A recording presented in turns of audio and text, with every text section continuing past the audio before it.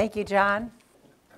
It is such an honor to be here in this museum.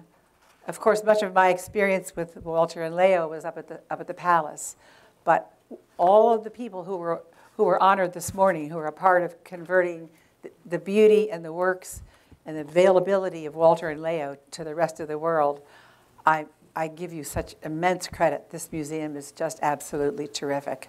So thank you very much, and thank you for the honor of being here with you.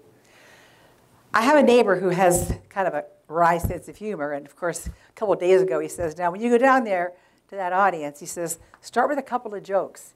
You know, get them warmed up, start with a couple of jokes. And because one of my lifelong dearest friends, Pat Flaher, refolded less than a week ago, I'm not really in the mood to start with a joke. And so I decided to start with what I call the, begin where you want the end to go. And I'm going to read you a little bit, just a little bit, of the obituary of Pat Flaher. And this is the human being that if all human beings on earth, as we all know so many, were like this man who was a brother, and his wife was a sister to all of us who've been with Walter and Leo and the palace for so long. Patrick Wayne Flaher of Cabins, West Virginia, after 72 years and 362 days of absorbing all the information and human experience life has to offer, retired to his home in the stars. On Tuesday, September 13th, 2022, Pat answered the call to return to the stardust from whence he came. Choosing to reincarnate in his next plane of existence as a complicated math problem, we know about that, that when solved is a decodable anagram for a charmingly witty dad joke. Pat had this gentle, charismatic way of letting you know from the bottom of his heart that he accepted you exactly as you are. Pat was a true explorer of the world, an astronomer, a train conductor, a go-kart racer, a backpacker, a spelunker, and like Jesus, he was unfailingly kind and selfless and had a knack for construction. That was Pat Flaher, and part of my way of beginning with the end in mind. The other part of my way of beginning with the end in mind, Darren, is I'm going to show you a short video that's going to leap way ahead of all that I'm going to bring to you in the next hour. And it's going to show you the end and what is possible with the Age of Character Clubs once it's out there in the world and translated into the language of every person. Do you want to do the video first, Darren? This is the end. We are beginning with the end in mind.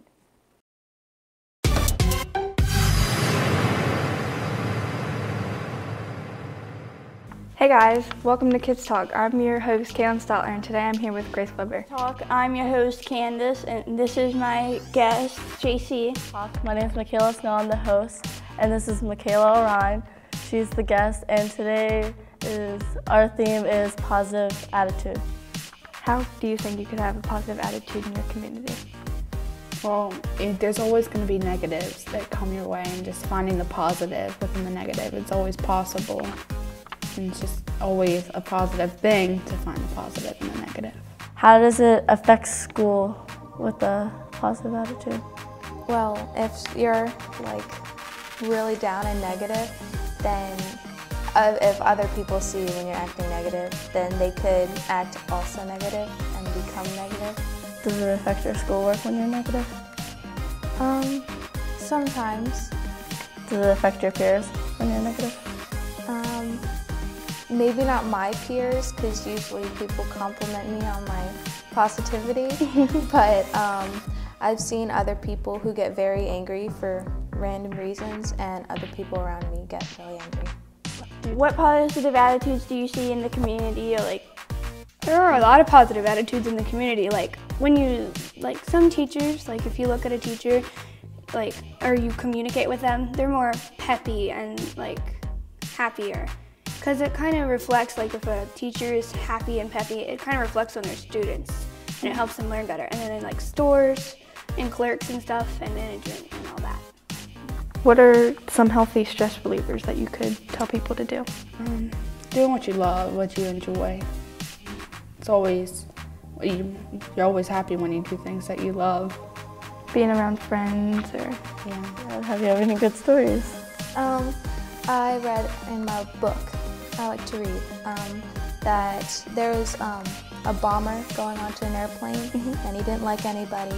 And there's this one guy who was like, "Hi, I hope you have a good day. You look like you really need it. So I have this piece of chocolate bar if you want it, you know."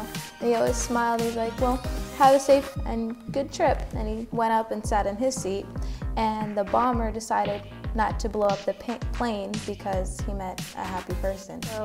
When you talk to your friends, when you have a negative attitude, does it make you feel better? It does. So just letting it out is always a good thing. So, And when tell us a time when you were positive, but other people were negative to you. Sometimes, like some of my friends are always negative, so I have to like compromise. Like not all of it, but. And I'll be positive sometimes, and they'll be, "Why are you always so happy? Why are you so positive? Why?" And they'll, you know, use foul language at me while I'm positive, but I just ignore it and still try to be happy, because if you keep being happy, then they might, you know, become happy or become positive. So how does, like, the people, your peers, how does it, like, if your peers are negative, how does it affect you? Or if they're positive, how does it affect you? Well, it doesn't really affect me because I'm more staying to myself, but like it can affect more people in a different way, because like if a lot of their peers are negative, they're gonna be more negative. And if they're positive, they're gonna turn more positive.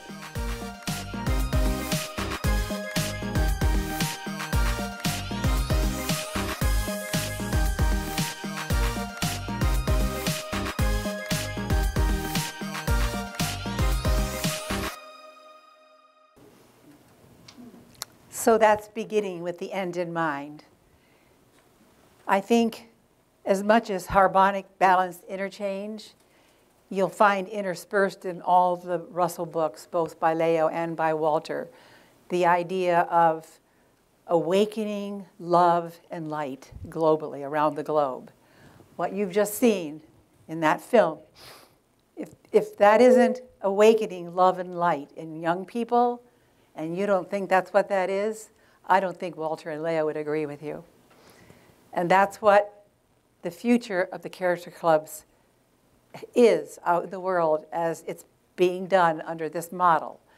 As you all walked in, you received a copy of the book I wrote 20 years ago, and you can all start working on it. This month, September, is Do Your Best, and the color for September is Ward Gold.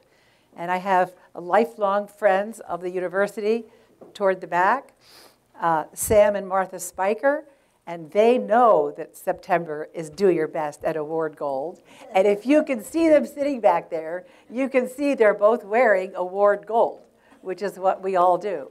This is how we remind ourselves of what the monthly habit is. So moving the age of character clubs into the future. That's what this is all about today. Next one. The Russell's warning goes as far back as the Iliad, that unless we awaken ourselves to the need for light and love, then we need to be awakened from the self-imposed mediocrity. And the civilization will fall again into yet another age of darkness. And we all are feeling much of that around us now. And he knew it a long time ago. This is, again, stepping back out into the regular civilization. No, this man, Rodney King, he didn't have even a high school education. But his words, "Why can't we all get along?" It's so simple. That's the issue. That's the problem. Not eloquent, not educated, but as every bit as meaningful as Walter and Leo. Okay. Next.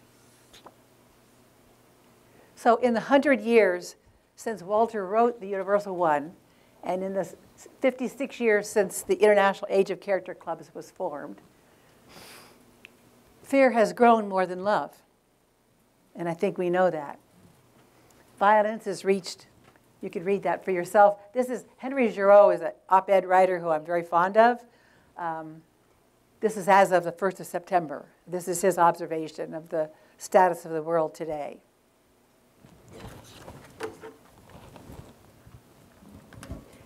Leo Russell's book on love. It's one of the most profound writings on how to get along in a relationship, what love is all about. And like our speaker yesterday, Robert Grant, in her book on love, she tells us all about the corn, the people, the corn. Today, you're going to learn about growing the corn. Not only are you going to learn about growing the corn, but you're going to walk out here being a part of growing the corn. You saw this slide yesterday in Ariston's presentation. And this was their message of knowledge and education. I think it's the best. I don't know if there are sheets that other people in the audience can see around the university or here in the museum, but I think it's the most succinct summary of everything that Walter and Leo intended to convey globally. If you can summarize wall-to-wall books that they wrote into one sheet, I think that's it. And Ariston obviously agrees with me.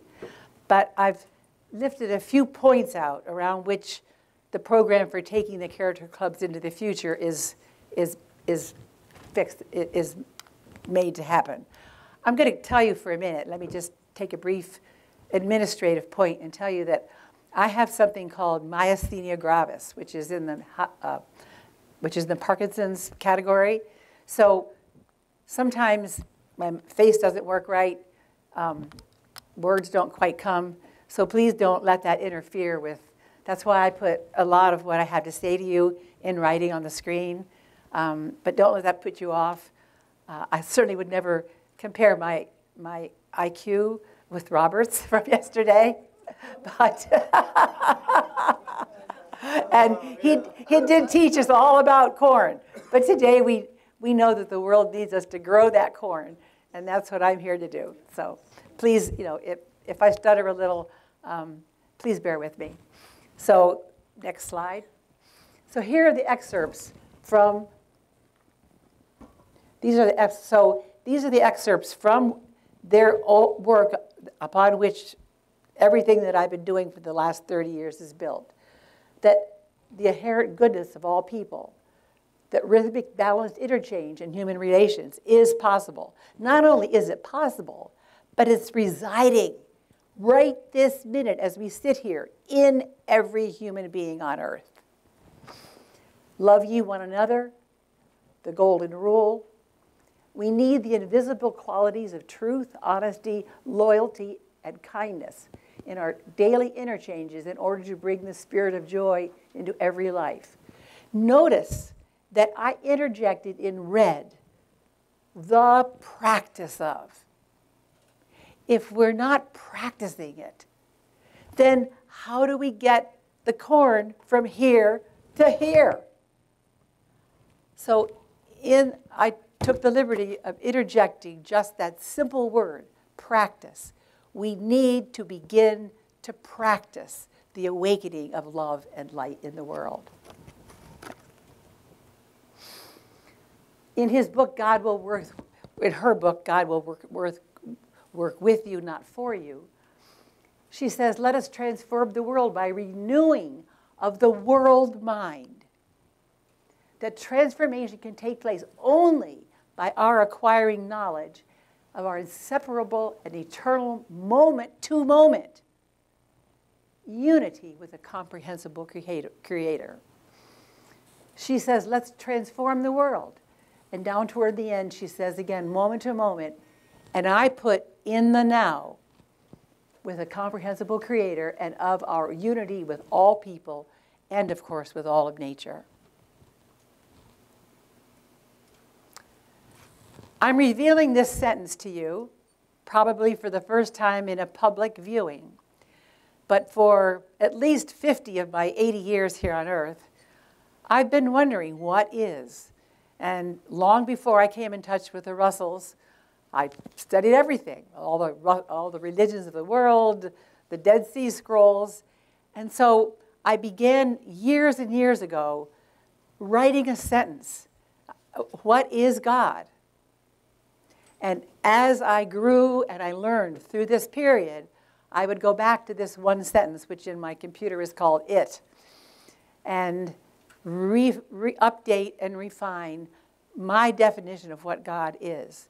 And in listening to all of the talks, in listening to Richard yesterday, or Robert yesterday, I see nothing in this statement that is at odds with anything that's been said, with any of the mathematics. That God is the great divine intention. And God isn't somewhere else. That great divine intention is in you and you and you. It's in all of us right now. It's great and it's divine and it's intention. It's not chaos. It's on purpose. And that intention is spiraling love and light energy. And that love and light energy is resonating. Harmony. It's asking us to be in harmony, like the birds, like the trees, like the flowers, like everything in nature, like the universes. This great intention is asking harmony of us. And it's resonating within each of us and within all of us right now. So therefore, God is the great divine intention. Next.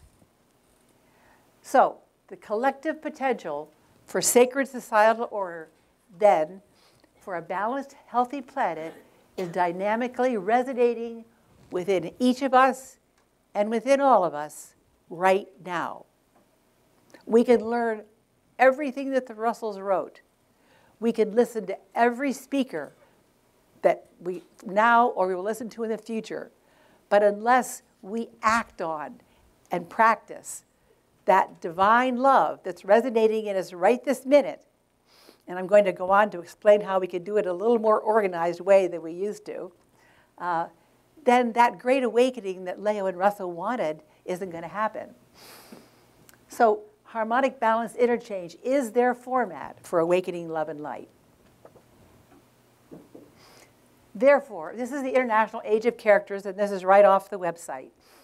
Their sole purpose, when Leo founded it in about 1966, is to give people of every race, nationality, and creed in every walk of life an opportunity to share the greatest joy on earth, interchange with loving understanding, something that those of us in the Russell family and the university family, we know well. Okay? We need to awaken the invisible qualities of truth, honesty, loyalty, and kindness in our daily interchanges. And again, I've added both to be known and practiced. That's the key word. Okay? Recognition and knowledge, which we have here, are easy compared to practice. The mind requires, this is from a post that I found on the Character Club site in June of 2017. The mind requires close observation, and we need to be continuously making consciously harmonious choices, moment to moment, to move us forward into the experience of our oneness. Okay? The next step to bring love, this is an interesting piece. This is an excerpt. It must have been an introduction that Walter made about Leo at some point in time when she was speaking and he was introducing her. But what I like about this is that Walter says the next step to bringing love, romance, peace, and happiness to this unhappy, fearing world will be initiated by women. Walter said that.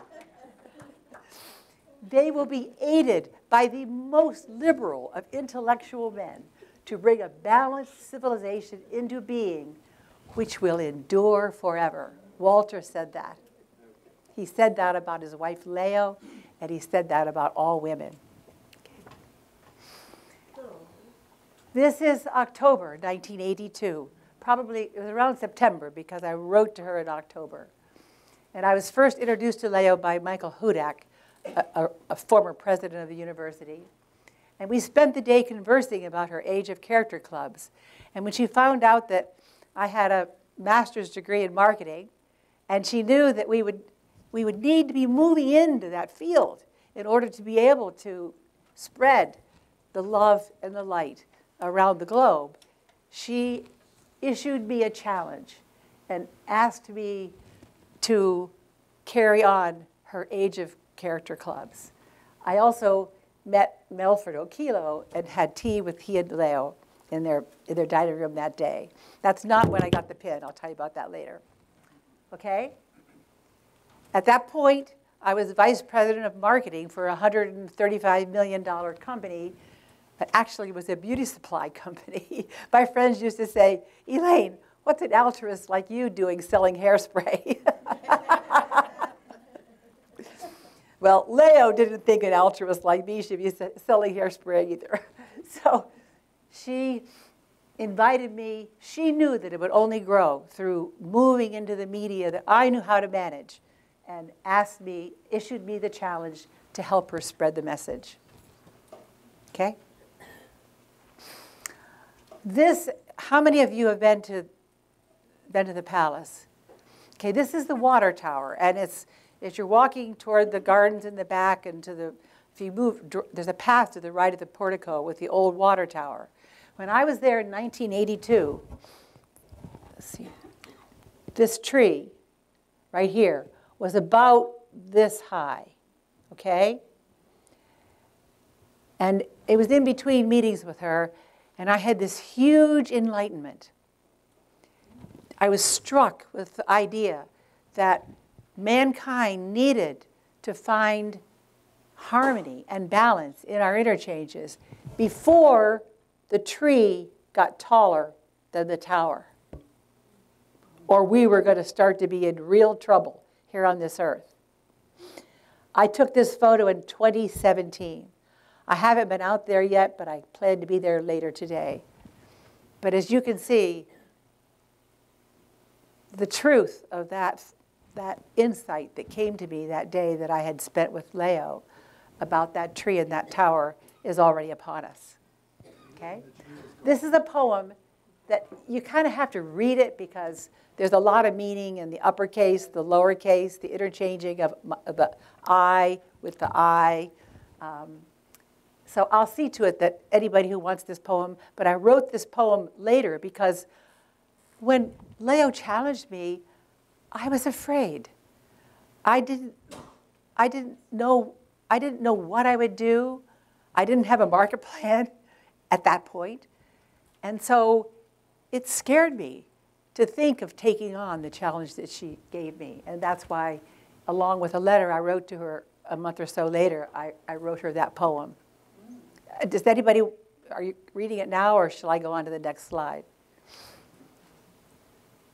Shall I go on? Okay. Then, 5 years to the day later, I too had a huge awakening, much bigger than the tree awakening in the garden. I was awakened in the middle of the night. You know, Elaine, you go off and volunteer, and yes, you help a child, and you help this child, and you teach a class, but you go back to your office at your big corporation, and with a staff of 12, you influence the buying decisions of millions of people. And the universe said to me that a year is a spiral in space and time, and that, like astrology, humanity can be inspired through focusing our passage through each of the months to both resonate and practice one aspect of coherent, unifying monthly principles of awakened love. Each month would align with one of 12 good character aspects of harmoniously loving and patient, balanced human interchanges. Actually, in marketing language, that's called branding. In other words, what the universe asked me to do was to make each month of the year a brand name for one of 12 aspects of harmonious living, and to give human beings on Earth a chance to kind of organize our coherent focus on just one of these 12 aspects for a 30-day period of each month of the year, okay? Well, after that awakening, or that enlightenment in 1987, I had changed jobs, and I was at Wintergreen, and I was on my way back home, and I had kind of gotten away from the Russells and the palace. I didn't know what was going on. My sons left for college, and on this cold, drizzly day in May, I decided to go to the palace. And it was dark and cold and drizzly, and I was standing facing the big door, and those who've been there, you know that door, knocking to see if someone would let me in. And finally, a volunteer opened the door, and I do not know who it was, but a volunteer opened the door, and instead of greeting me, her eyes lifted, and she said, "Leo." That Luna moth was on the pillar of the palace. It was at least 8 inches in diameter. And it was on the pillar of the palace outside the front door, right behind where I was standing. And I had not seen it until she called my attention to it. And those of us who know Leo, those of us, her flowing, this is her pin, which I didn't get till years later. Anyway, that was the second time I met Leo. But that moment, I knew that I couldn't go any longer without acting on the enlightenment that I had, okay?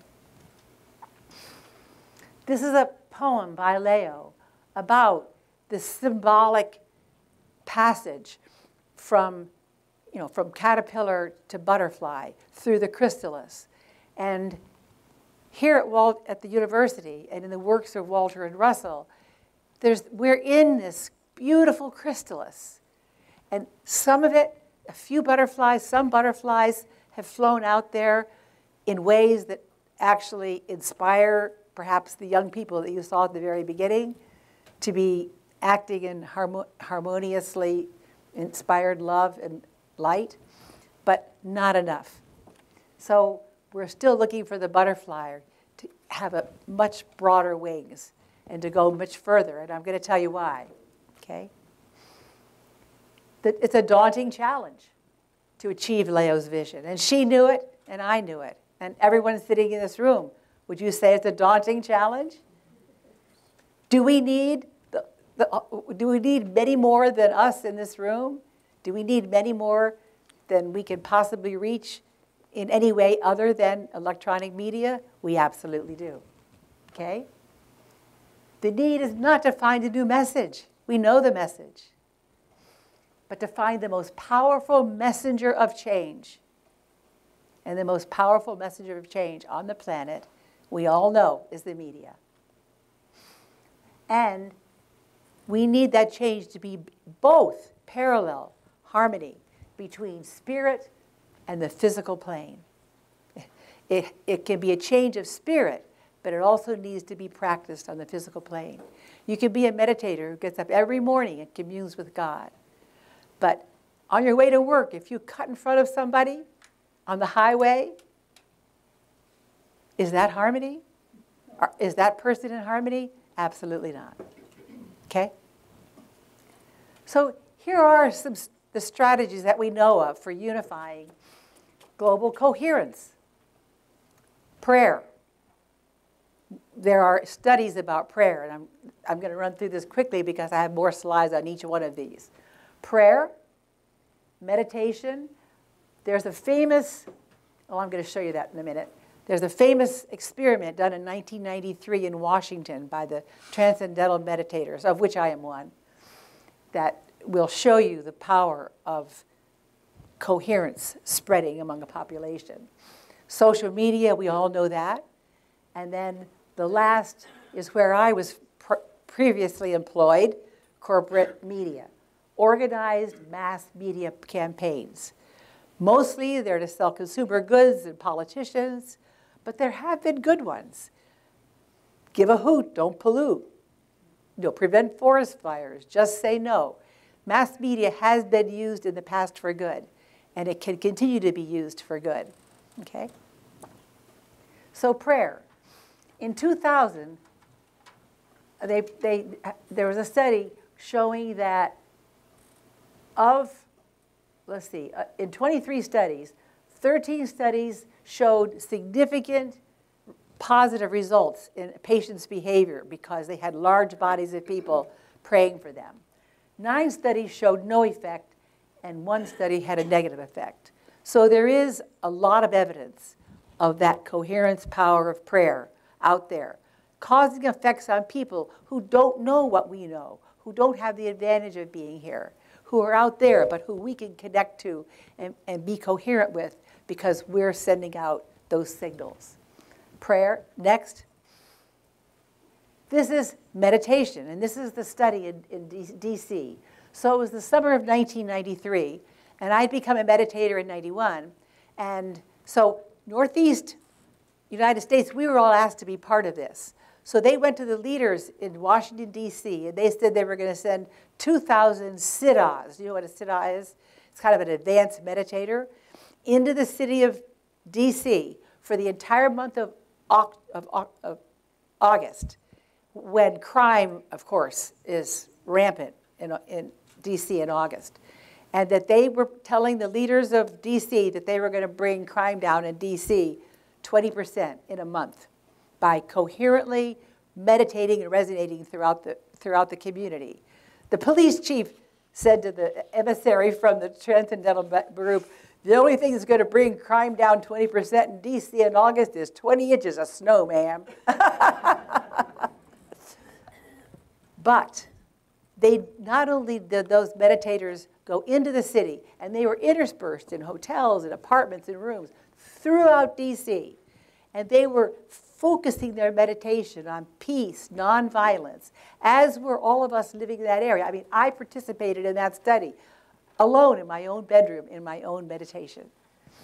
And down here it says the likelihood that is not an anomaly or just an anomaly is like 0.0. This is Robert Grant's stuff, but it's less than 2 in 1 billion .0002, meaning the likelihood that the coherence resonating out from the meditators in the city wasn't really why the crime went down are very, very small. It's a fabulous study. Okay, next. The heart math. How many of you are aware of heart math? Heart math is very involved and leading an international study of global coherence. It's a contemporary experiment where they're examining the interconnection between the human energy field, collective human emotions, which we've been discussing, and the planetary energy field. And this is one of their detectors, and Robert gave it its proper name yesterday. To me, it's one of the detectors. It's some kind of I saw the diagram, and any of you can go on Heart Math and find out more about this, but that's what it looks like. And this is where they have them around the world right now, okay? Okay, next. In a talk by Greg Braden, in his talk on global crisis, he showed this graph, and I screen clicked it, so please give Greg Braden the credit for this, although I think it probably goes to Heart Math. But this is showing the ups and downs of the resonating. And this shows that at this point right here, which is the highest point of common global resonance ever measured, was shortly after 9 in the morning on September 11th, 2001, when the whole world was brought into harmonic resonance. Okay. Third, social media currently favors the practice of fear and violence. You can read this slide, but you don't need to. We all know that. Okay? And it's become normalized. I mean, it's just so normalized. The division, the hate, it's all normalized. So don't bother reading this slide. Let's go to the next one. This is from the Russell Home Study course. The unfolding of man to a higher level because of the balanced giving by the few is resisted by the downward drag of unbalanced taking of the many. And this is what we're feeling in the world today. And the Russells knew it. It's right there in their home study course. Okay?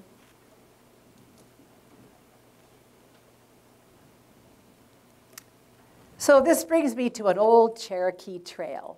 And those of you that asked me about the doggie I was with in my photograph, that's not a doggie, that's a wolf. His name is Logan, and he was brought to one of my schools in March, which if you look at your book is Resolve Conflicts, where the children were taught that wolf packs do a better job of harmoniously caring about one another in their packs than we do as humans. But this old Cherokee parable is the story of a grandfather talking to his grandson about the two wolves inside of us that are fighting to dominate us, the wolf of love and the wolf of fear. And as he's talking, the grandson kind of interrupts the grandfather and says, "But Grandpa, which wolf wins?" And the grandfather says, "The wolf you feed." Yeah. How many of you know that? I'm not surprised. So that is the issue on the planet today. We here in this room, we here at this fabulous university, we who know the truths of Walter and Leo, we're not using the powerful tools that those of us who are feeding the wolf of fear are using to reach the population. Organized mass media messaging campaigns. It is without parallel the kingpin in what is producing knowledge, identities, agency, values, and social relations. Again, one of my favorite op-ed guys, but I think it's very well put. Media is the kingpin, and unless we start using it, we are, unless we break some of this down into sound bites that everybody can understand and do, we're not going to get from point A to point B, as Leo knew back in 1982. Okay? So, secular media is impersonating the influence of one consciousness. Can you all see that that's happening? It's basically moving into the minds and hearts of people who don't know what we do and impersonating itself as being the consciousness they should be drawn to, instead of the consciousness that we know is the one true consciousness that's going to change the planet. So we've been drawn toward fear and consumerism, basically. And I'm going to show you a little more about that.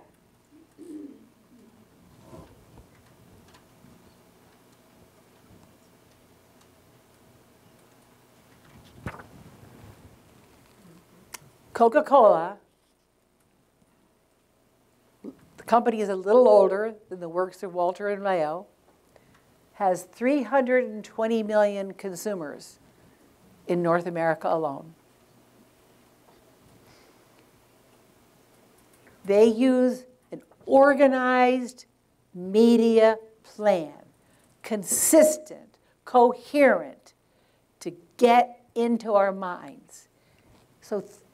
So 320 million people buy a sweet, sticky, brown liquid that isn't nutritious, that does nothing for you, because these people know how to motivate what people are thinking, what people are doing, and we are not doing as good a job of that as we can.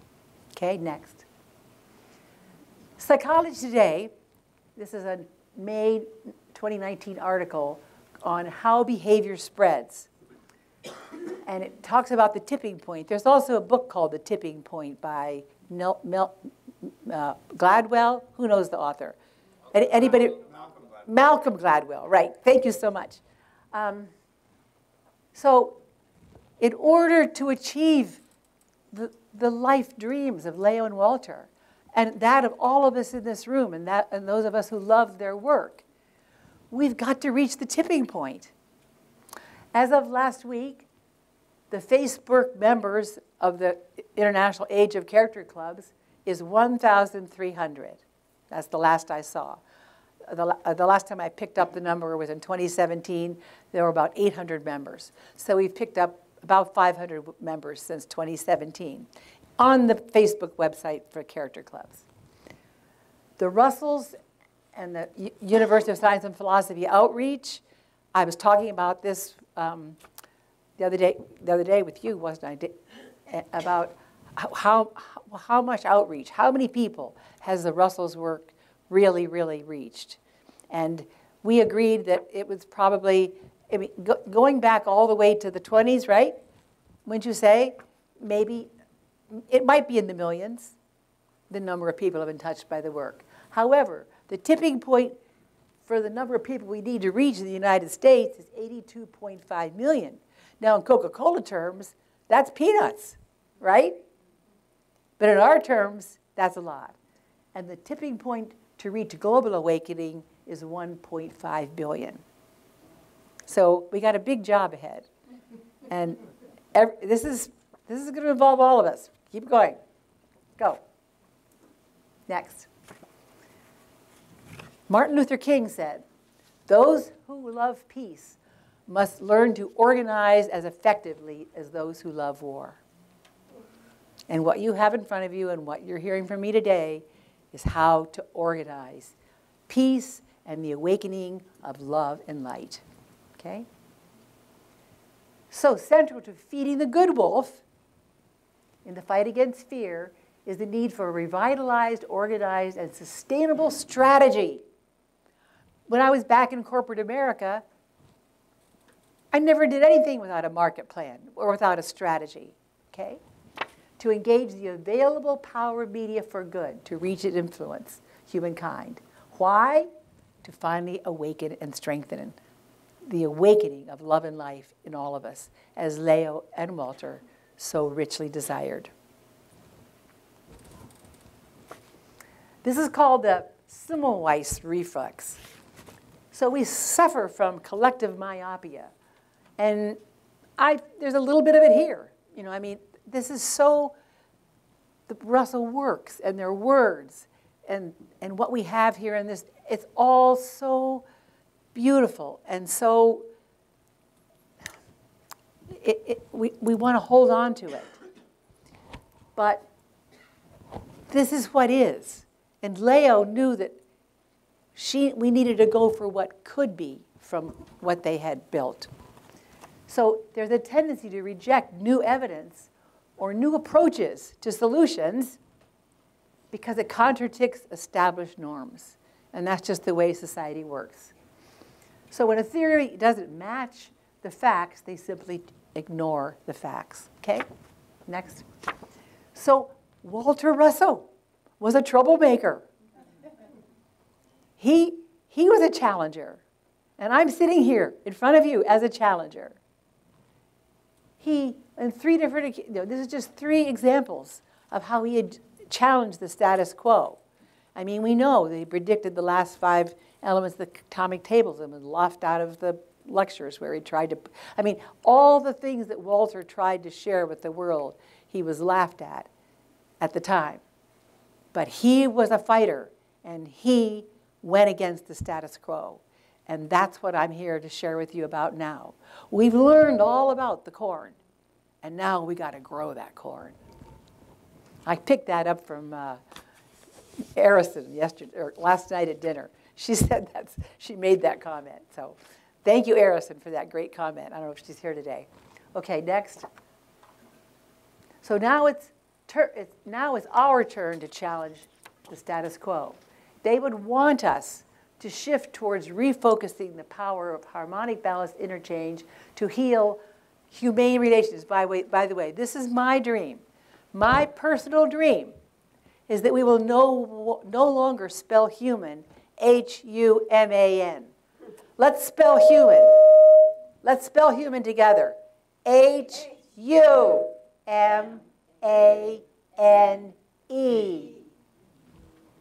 That's the goal. We want to go from human relations to humane relations. And it can be done. Coca-Cola proved it. So now we must access mass global media message, not then available to Walter and Leo. Again, when Leo met me, she knew that I knew that. She knew that I had access to that. And at the time, there was no internet. We didn't have access to influencing people in the ways that we do now. Okay? This is from the Divine Iliad. And this is really the key. You'll see this slide again, and it's the key underlying everything I've done. Recognition of the spiritual man, sufficient to enforce its practice, is the evidence of the beginning of man's unfolding of his cosmic state. But the key word right there, sufficient to enforce its practice. Are we there sufficiently yet? Not yet. Okay. So these are properties of the cubic wave. The spiritual metaphysical realm is the cause of the physical realm. We all know that. Within which we witness and in which we exist. Okay? It was Richard I was talking to about the number of people that Walter and Leo have influenced so far. Okay? So here, we saw this yesterday in Robert's work. So ours is an electric universe of spiraling motion, not a notated. The objectivity is only one single moment in the life of an entire cycle. That cycle is comprised of many such moments, some of which are sensed as density and materialistic, while others are beyond sensing. So we live in an electric universe, and we need to make use of it for the purposes that Walter and Leo laid out for us and for the path ahead. Next. So I'm not an artist like Robert, but this is kind of how I'm going to kind of explain how his cosmogony morphs into the humane relations. So we exist on the sea of secular awareness. I got the, anybody see the, there it is. Okay. This little dot is too small for me. So here we are. We exist on the sea of secular awareness. And every once in a while, because the convergences are random, so every once in a while, there's a random point of convergence of light and love with a being that can practice it, like Pat Flaher, the man that I read the obituary of earlier. But because it's random, it just happens every once in a while. So in moving toward one consciousness, a few moments of convergence just sort of randomly get down into one consciousness, but not enough to make the difference in the global change, as Walter and Leo asked us to. So forgive my artwork, but that's as good as it gets with me. Okay, next. So this, you remember how Robert talked about the circle, okay? And how my vision was the year as a spiraling circle.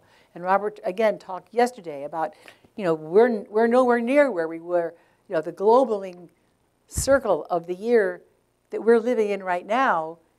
We're in September, but this September, today, the 18th of September instead of the 17th, we've spiraled in the universe. So what I'm showing is that when we spiral consciousness of of the golden year, 1 month at a time, so we're spiraling on one topic at a time, moving into one consciousness, we're able to have focus, and we're able to have many more points of coherence because we only have to focus on one coherent topic at a time. And that topic is a topic of harmonious practice and harmonious spiritual living. Okay? Next. So here's, again, what it looks like. So in January, and in a minute, you're going to see what these, well, you have them in front of you, so I'm going to show them on the screen. So if everyone is harmoniously focusing on help others in January, on you count in February, and by the way, each month has a color. As I pointed out, the spikers are wearing award gold, which is the color of the month. I would have been wearing award gold if I didn't want to wear Leo's jacket. But this makes it possible because to give coherence 1 month at a time, and because what we're coherently meditating on and practicing and bringing into us is a harmonious practice, a harmonious thought, then altogether it comes together in one consciousness. And it's using the theory of harmonic balance interchanges. Okay? Look a little like something we all know and recognize? Of course. Applying the Russellian framework of ordered cosmogony to expanding worldwide compassion from human relations to humane relations. Science is complex only in her repetitive effect. Key, repetitive effect. Right now, when I give talks, when I train teachers in schools and things, I tell them, you know, the negative in the world is overwhelming, but the good is so fragmented that nothing can get any traction. You know, you hear a good story here, a good story there, your heart is warmed. But it's fleeting because there's not enough focus for enough time for us humans to bring it in and make it a sustainable shift in our behaviors and in our thoughts. Okay? This is my artwork too. Doesn't look at all like Robert's, but so here's the deal. Okay? So here is the unified field of one consciousness. Maybe you wouldn't put it in the middle, but it kind of works so I can explain this. So like here is the field of one consciousness right here in the middle.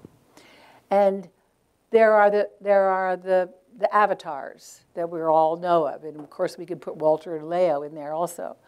You know, Muhammad, the prophets, Jesus, whatever. And then out beyond that, those who have a highly concentrated sense of the field, there's the rest of us that are working with misperceptions of truth, and that moves outward. So we go down here and we meditate. So when we meditate, we clear our mind of the garbage. My meditation teacher called it backing in the garbage truck. You know, we clear our mind and we open up the space so that the unified field and the field of consciousness has a chance to break through and reach us. That's what happens when we meditate. Up here, I'm showing that as the practice and the meditation on these 12 aspects of harmonious living are practiced, and as the practice of those and the conscious awareness of those on a month-by-month basis grows, they will draw us in to the unified field. Okay? Next. So this is a slide written, actually I would show any room full of teachers who I was training to do the 12 Habits program in their schools. This is showing, you know, the habits going around in a year, human relations, media, and marketing campaign. Each month has a spiritual and a practice component. Okay? We're going to run through these next 12 quickly because everyone actually sort of has them. So this is, and are all your, so from now on, tomorrow morning in your meditation, focus on doing your best. In September, I practice my habit to do my best. So there's a spiritual component and there is a physical component. Launch into a do your best attitude and stay with it. But they're coordinated. So you can leave this room with that book and not only, you'll see there's a half a page reading for each day. They're like or not next month, but November is positive attitude. So like in November, every day I tell a few jokes. I mean, how better to get somebody in a positive attitude than tell a few jokes? So I'm asking everyone in this room, from this moment on, start this cycle with me. You're going to leave this room with all you need to do it. October is be patient and listen. I pause for my habit. That's the meditation. To be patient and listen. November, positive attitude. You saw those are teenagers from Warm Springs Middle School in Berkeley Springs. They were 6th to 8th graders. And one of the things you didn't see is that they were part of the Kids Talk team, learning these 12 habits. And also, they were all around the room, manning the cameras. So not only were they, learning the good character, but they were also learning the mechanical skills of videoing and, how to do the productions as well. Okay, December, celebrate community and family and friends. What is December? Except when the supply train got all backed up in December, I said to myself, good, let's give each other our time and our love and one another. We don't need the stuff. It's about getting along together. That's what December is all about, celebrating ourselves and one another. Next one, January. The reason, help others. The reason is help others is because at the end of December, all that giving of the holiday season drops in the toilet. Do you know that January is the highest rate of suicide of any month of the year? So, it's too much to tell you the story of the people in summer. Actually, this was crowdsourced. I had the idea of the months and the habits, but a group of 12 people of a small town called Somerset, Pennsylvania, spent 9 months figuring out which month was which and what the habits would be. So they all worked together. Kids, the mayor, the owner of a local radio station, the head of the ministerial association, all figured this out together. So they said, let's make January help others to keep that giving spirit going from December. February, Valentine's Day. Also, it's the 1 month holiday that's gotten some traction, Black History Month. What is Black History Month about? You count. So why not extend that uplifting feeling of you count and include ourselves in the thought meant by that in February, and we all count. Everyone has, getting back into his numbers, I didn't know the seconds, but I know the minutes. I do an exercise with kids in a classroom where kids who don't think, these are mediated kids who don't think they're worth anything. So I go around and have each of the kids tell me how many people they've interacted with in that day. And they'll say, 3, 5, 6, however many, from the time they woke up. And I'll show them that if I did that in this room right now, it's only, let's see, it's right now, it is 11:19. I could prove to you that in this room, we've probably already interacted with more than between 1,000 and 2,000 people. We are all powerful. Let's go to the next one. March is resolve conflicts, in like a lion, out like a lamb. I'm going to go through them quickly. Okay? Take care of our environment. We need more than Earth Day. We need to be focusing on it for the whole month. And the April afterwards, and the April after that, and the April after that for the whole month. Because this is a spiral that will keep going, that we're going to start right here in this room. Okay? In May, actually the group, the biggest problem they had was whether November should be grateful because of Thanksgiving or May should be grateful. But they finally decided that being grateful is a positive attitude, and there's so much in May that's being grateful, Memorial Day, Mother's Day, whatever, that they may be grateful. Okay, next. June, reach higher. Get out of a rut. Improve yourself. Okay? July, the month of our patriots, the 4th of July. Become involved like they did. Okay? August, sit back and reflect. Know who you are. I mean, ask yourself, do you really spend the minutes of your day in sync with what matters to you? Okay? So here they all are. We've been through them, and you have them all to take with you.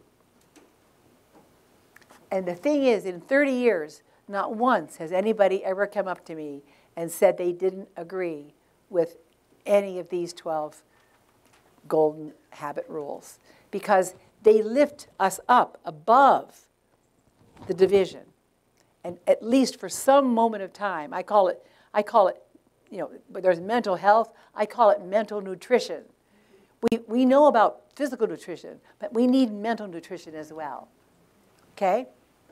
So, knowledge and awareness is relatively easy compared to practice. This is a huge challenge. The people who love Walter and Leo, the people who love their works, we're thinkers. We love the knowledge. We love the beauty. So I'm challenging you. I'm asking you just for a minute a day, start following this pattern and help the Age of Character clubs go forward into the future with just a minute of your day following this pattern. And like the transcendental meditators, like prayer, we can start sending it out into the universe. Share it on your social media, whatever you want. But the influence, so here's the way things are at the moment in a community. There are barriers. So here's a community. In every community, the schools, the churches, the government, the businesses, they're all doing their own thing. They don't have anything in common to speak of. They all have their own culture going on. But that's not actually true. There are a few things that no matter where you go in a community, you're going to find they're all doing it. And here's what they are. Right? They're all going to be doing Mother's Day. They're all going to be celebrating the 4th of July. They're all going to be doing Valentine's Day and Thanksgiving. Because they know when to expect what. It's predictable. It's organized. So in any part of a community, nothing may be the same in all of those environments. Except on those days, you'll find they all come together. And that's my hope and my dream for the 12 habits. That we'll all be coming together that way. Okay?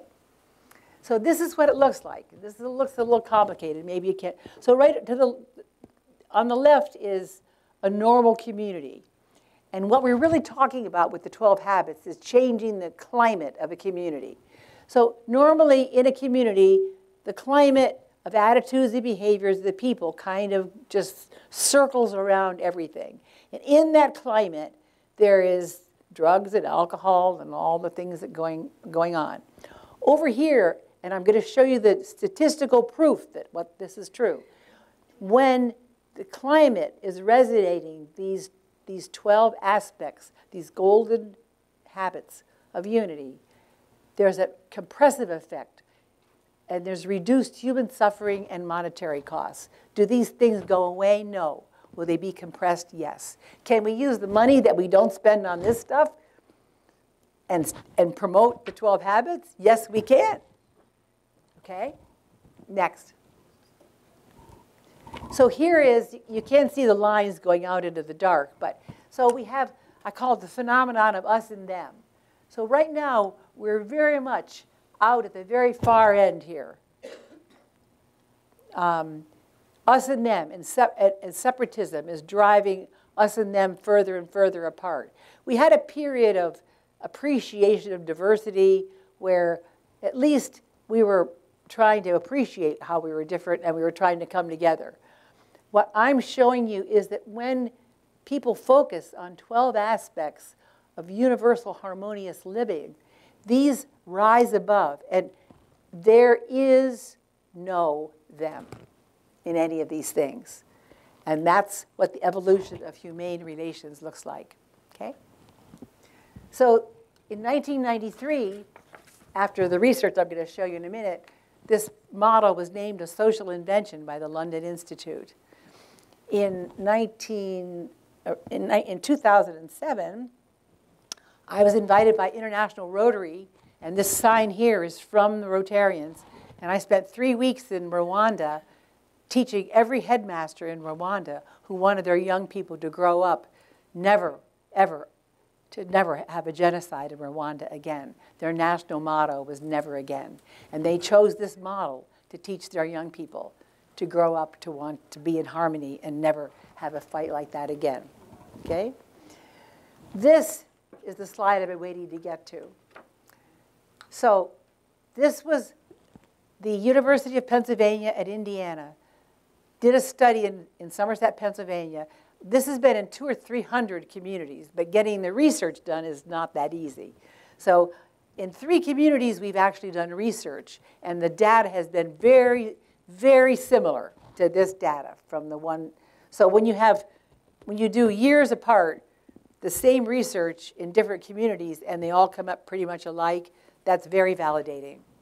So in Somerset, after just 2 years of practice in that community where they were surrounded with the habits, and it was on the radio, television, they did it in the schools, 39% of the population said they actually were motivated to improve their behaviors.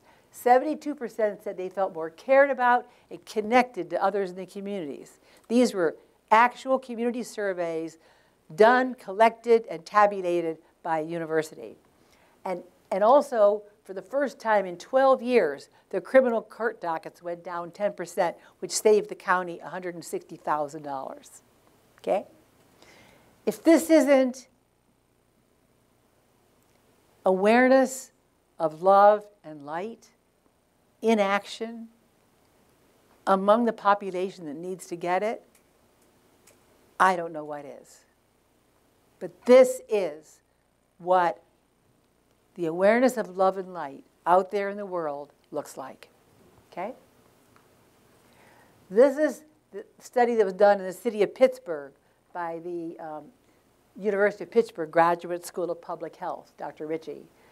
They surveyed 14,000 kids in the schools in and around Pittsburgh. Honor rolls went up. Detentions decreased. 85% of the kids reported more caring, respectful behaviors. Actually, I had so many surveys in my trunk one time that the rear of my car was like bouncing on the ground. But of all those surveys, one kid said, I am now nice to the people I used to be mean to. That's my favorite. What else is there? What else is there? There's one other. You saw some of our awards, the Pittsburgh Health Department, we were awarded the Violence-Free Youth Award for the program that we did in one of the worst schools in the city of Pittsburgh. And so they were interviewing kids in an alternate school where adjudicated kids are. And so this person from the health department was asking him, well, how did the 12 habits affect you? And this one big kid got up from the back and he said, until now, nobody ever told me how you're supposed to be. No one had told him that you're supposed to be grateful, that you're supposed to be patient, that you're supposed to help others. No one had told him, and now he knew. So this is, again, that's why I repeat this slide. This is right out of the Iliad. Yeah, it's in there twice on purpose. Recognition of spiritual in man sufficient to enforce its practice, and I've just shown you the proof that this really works, is the evidence of the beginning of man's unfolding to his cosmic stage. And this is what I am hoping and dreaming is going to come about as we move forth and look at a new way of sharing the age of character as Leo so deeply desired with the rest of the world. So the 12 golden values shared in magnitude sufficiently and sustainably to enforce their practice will awaken global love and light. And there's my silly little thing that I drew, okay? So this is kind of a diagram. You can't see it really well. So this is showing how the message expands in a community. And you're actually holding a flyer. That's one of the main components that's used in communities. These are in all the stores and gas stations, and and they on the first of the month, the old ones are collected, and the ones for the next month go out. So there's one of these for every month of the year. So here are the habits up here at the top. Then this shows how they are socialized into statewide media and local schools and communities. In in a lot of communities with radio stations, you know, the kids will in English class, they'll write a 30-second spot, and then they'll be invited down to the radio station. Well, you saw the kids at the beginning talking about the habit, be positive. So they'll go down to the radio station and be on air, so all their parents and friends get to hear them on air. What are they on the radio about? Asking the rest of their community to behave in one of these manners, okay? Then down here, these are some of the elements. I said you've got a flyer, so radio, banners. This is the banner. There's actually a banner this size that goes up each month in schools. They're involved in this. And so in their lunchrooms is often where they put it. So the kids walk into lunch, and the first thing they see is the banner that says, be patient and listen, or do your best, or whatever the habit is. So these are all the elements of, not all, I mean, there's lots that people can think of. There are bracelets, there are poster sets, idea books, literacy, on and on, okay? So this is how it looks at a community. Next. This is a board just showing how, you know, you have one flyer, September's flyer, but you see on this board, you know, there's a whole stack of them. There's bookmarks, there's table tents, so restaurants have them on their tables. There's pencils. The pencils don't say University of Science and Philosophy. The pencils don't say Elaine Parke. The pencils say, do your best. So that's the message. Go ahead. Now I'm going to just show you. This is going to give you, the rest of my presentation is just some slides and insights. I mean, these are kids in, I forget which school this was. This might have been still in Berkeley Springs. So kids are, do your best, wear award gold. These are the kids, some of the kids assembled together with the principal. Next. Oh, I know the upper left is October, be patient and listen. See all the purple in the crowd? Kids all wearing purple. This cake was baked at a senior center where they're having trouble with bickering. The older people were bickering. So when March came around, what did they do? They baked a get along together cake and helped end the bickering in the senior center. This down here is a local coffee shop, Betty Lou. Every place that supports the program gets a little sign. See this little sign here? It says, this is a wonderful people place. This can be called anything.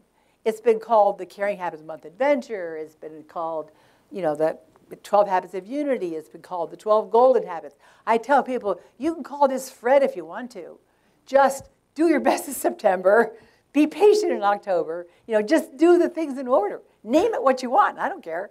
A lot of schools will pick a theme. One school, their motto was wolf, so they called themselves Wild and Wonderful Wolves. So it doesn't matter what you call it, as long as you stick to the system and the protocol. These are two policemen, and there's a napkin holder on a table in a little restaurant in the town that says, and you know because it's gold, what does it say? Exactly. See how easy this is? I mean, Robert kept saying everything was easy yesterday, and I kept thinking, no, Robert, everything looks really hard to me, but this really is easy. This is a library. So the librarians, they put the table tents up on all the library tables. They post the signs around. Obviously, the libraries give out bookmarks. It's time to show a positive attitude and smile at the library, okay? This shows that the habits can be also used for health. In September, do your best is also, the health focus is nutrition, because when you eat right, you do better in school, you do better at work. So every month is also tied to a health focus, which is way too complicated to get into today, but it is part of the program. These are kids in a parade carrying signs down the street. And what do those signs say? You count. Take care of our environment. they're all there. Kids are walking down the main street of their town carrying those signs. This is one of those banners I was talking about that looks a lot like this, that gets put up. So the first of each month is 12 Habit Day, and that's when everything from the old month goes down and everything from the new month goes up. This was, I'd never forget this. I had just walked into one of the schools, and one of the teachers, it was October, and she rushed up to show me. She'd painted her fingernails. The color for October is slow down lavender. So she had painted her. One of the things that's important to tell you about this is that, like for instance, that particular school, they had assemblies every single month. I was in and out of school all the time. I did train the teachers. But by the end of the year, even though I had been in the school so often, you can't imagine, no one in the school knew who I was, because I have never been the star of this show. The 12 Habits are the star of this show. In marketing and advertising, I mean, nobody knows who wrote "I'd like to teach the world to sing in perfect harmony" for Coca-Cola, because the guy that wrote that was an ad guy. You know, he wasn't going to have a concert with millions of people in adulation of who he was and whatever. You know, he was just an ad guy that wrote a jingle for Coca-Cola. So I'm just this person. But this is the star of my show. I'm not the star. Okay. This is the municipal center in the town of Bath. You can barely see one of the monthly signs right inside the front door. These are some of the workers at the, June is interesting. 20 years ago when I wrote that book, June was jump out of a rut. And a few years later, we had a forum of teenagers kind of going over the 12 habits. And one of the kids said to me, one of the teenagers says, "What's get out of a rut?"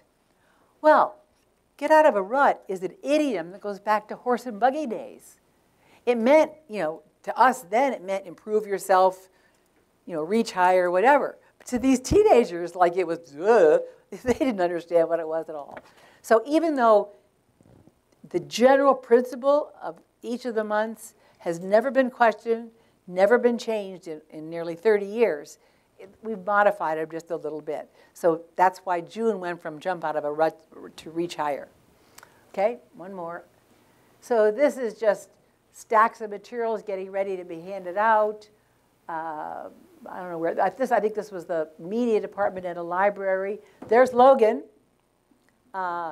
This is a couple that run a wildlife education program, and they're authorized by the government to have wild animals. They have 12 acres, so that they're very friendly to the animals, and they bring them into the schools. And so that is Logan, and that's the picture that's the wolf that you see being pictured with in the program. And he was in that school for resolve conflicts, okay? This is the sheriff's office. So all the probation officers get bookmarks and little handouts and pencils for the kids. So when the kids on probation come in to meet with their probation officer, they don't only, talk about their problem. They also get given a pencil and a bookmark and something and they discuss the habit of the month, and they give the kid something positive they can do. Okay?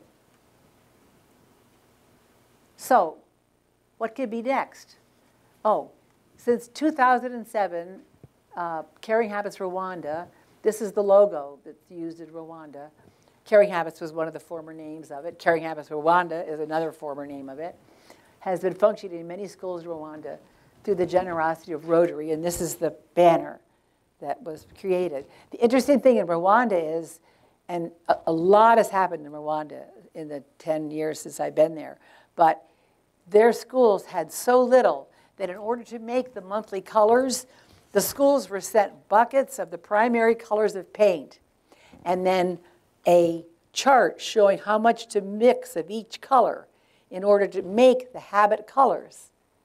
And then they would paint the habit around the school. I mean, that's how they had to do it in Rwanda, when they didn't even have printing, and many of the billboards around the country were just plywood with something painted on them. Anyway, that was probably one of the most thrilling experiences of my life, to spend 3 weeks in Americanized Rwanda among these people. This is the classroom where these are some of the teachers I was working with, okay?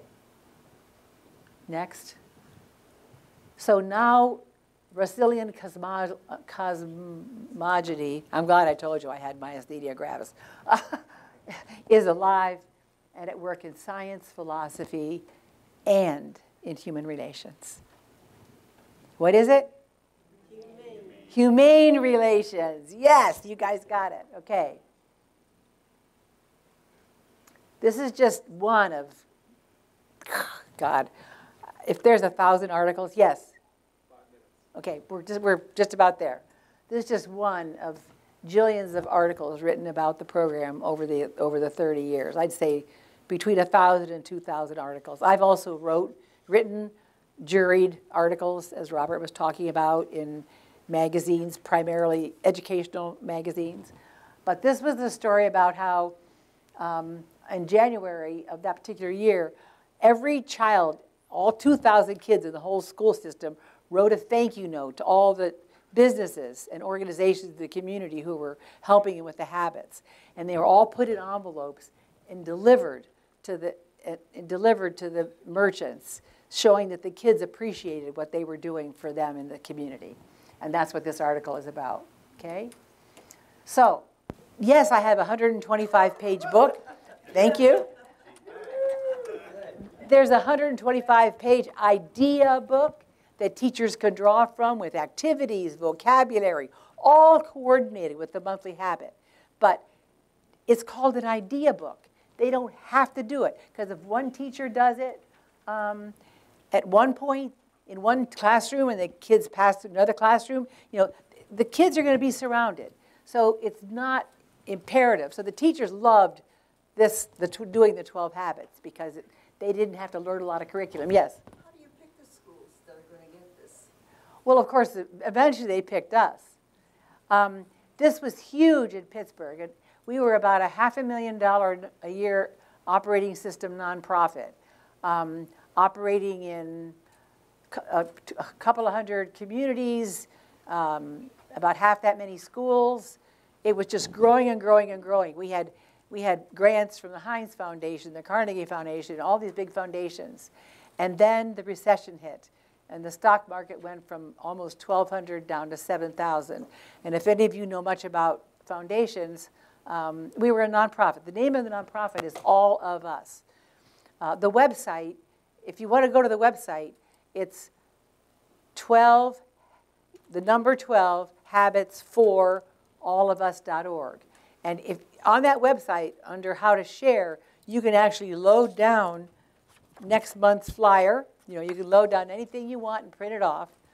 So then the teachers basically managed it from that point on.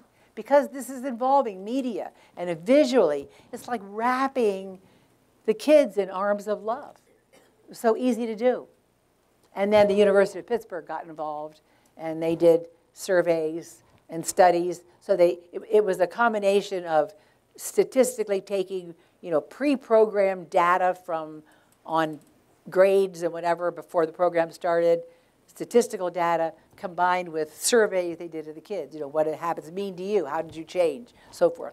And those are the answers that are compiled in that information. And yes? A couple of facts and a question. Anybody heard the musician Nako Bear? Who? Nako Bear, Medicine for the People. He has a song about the wolves. Which wolf will you feed? It's quite beautiful, and I just recommend it to I'd love anybody. to meet him.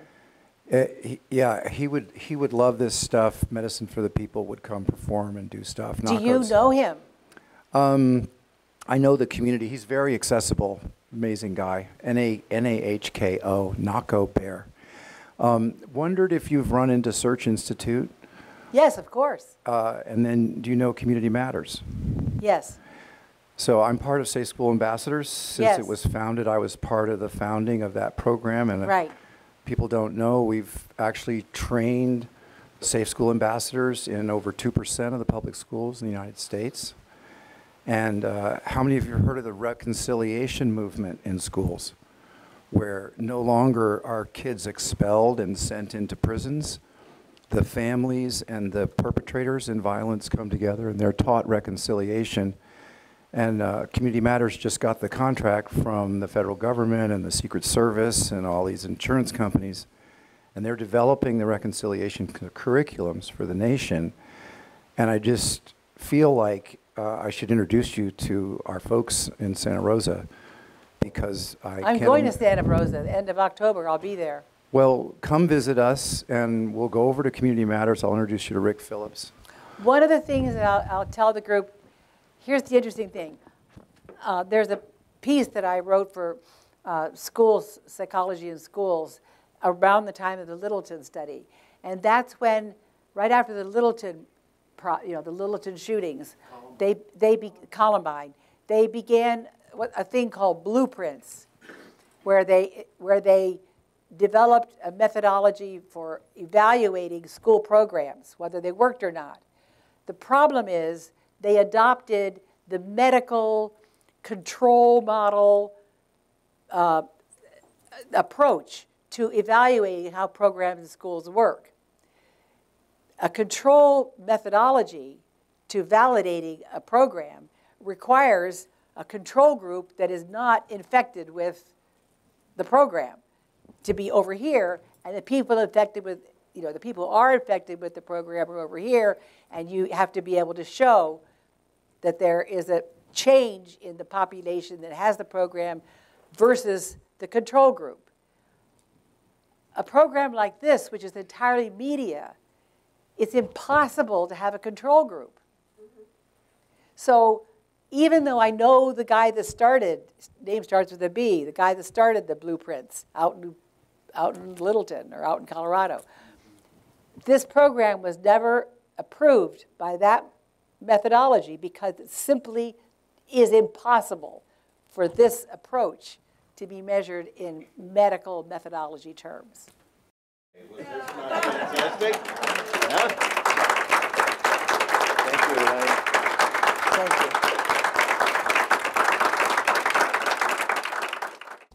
Hello, everybody. This is John Bonsall, President, University of Science and Philosophy. I want to thank you for participating in our wonderful 2022 homecoming, moving into the future, living a life triumphant.